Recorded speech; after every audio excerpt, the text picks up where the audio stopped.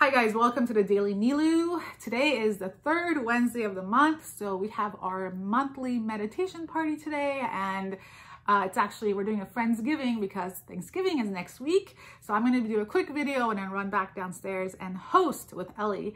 And I've been putting this topic off for a couple of days. I wanted to do it as soon as the idea came to me, but I put it off because I wasn't sure if my mom was going to get upset when she sees it, because she watches all my videos because she's super supportive.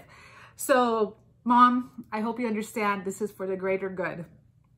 So I have an 8-year-old nephew, which you guys have met. He's been on the show a couple times, Darius, and he's going on this amazing trip with his paternal grandparents. So and one of his cousins, and it's this tradition that the Cruz family has where they take two cousins on a really amazing trip and allow them to connect. And so he's going, and he's been talking about it for like the whole year.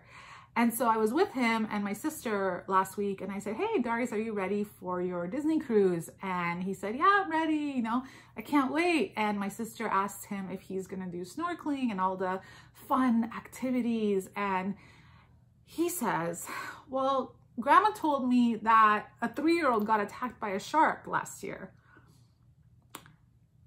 And that grandma is his maternal grandma, my mother.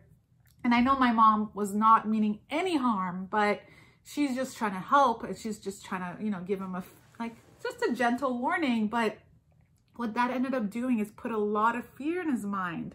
And now he had this, you know, thought that he's going to get attacked by a shark or a crocodile. And, you know, he was hesitant to go in the water. And thankfully, my sister and I were able to intervene and talk him through it, and, you know, mention that it's a very, very, very, very, very, very, very, very minimal possibility of being attacked by an animal like that.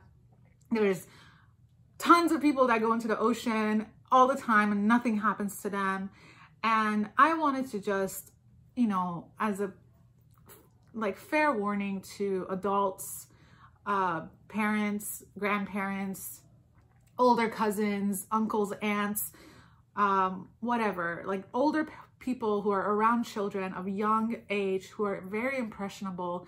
As the holidays come, we're going to be around each other. Be careful about what kind of messaging you tell these kids. I read somewhere that up to the age of 7, children are essentially walking around in a state of trance, like a state of hypnosis. So everything we say just gets imprinted into their minds. And a message like that, like "don't get eaten by a shark" or "don't get attacked" or "a 3-year-old got attacked," can really make a big impression on a child, especially when it comes from your grandmother who you really love and you hold a value, and you know, really value what she says. So please, you know, be careful with what you say around young children. There's no need to pass on our fears to the young.